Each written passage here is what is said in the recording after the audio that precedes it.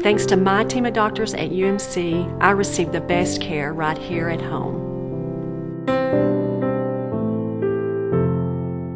When Jana came to our center, she had an advanced and complicated cancer.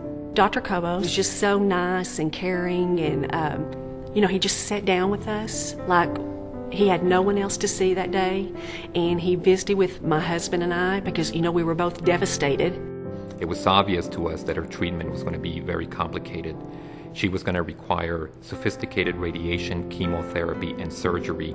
After I had surgery, there was a lady that would come and clean my room every day, and every day she would come in there and she would come to the foot of my bed and tell me, Miss, don't give up, I'm praying for you. And she would ask about my family and ask about my 2 kids and how they were doing and everything, and she just was always very encouraging to me.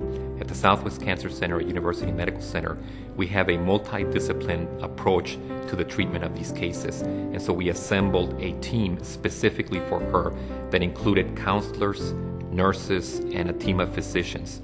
We devised a unique treatment for her. I was just so encouraged to know that there were a team of doctors that were working to find the treatment that is best for me. You come up here every day and they're like your family. The outcome was fantastic, and now 5 years later she remains in a clinical remission. 5 years it's really big. But I will have to say that when I was finished with my treatment, it was really bittersweet for me because those nurses were like family to me, and it was hard for me to leave, not knowing that I was going to come back every day. And even though I didn't want to be poked on and prodded on and have chemotherapy, I just really miss seeing them.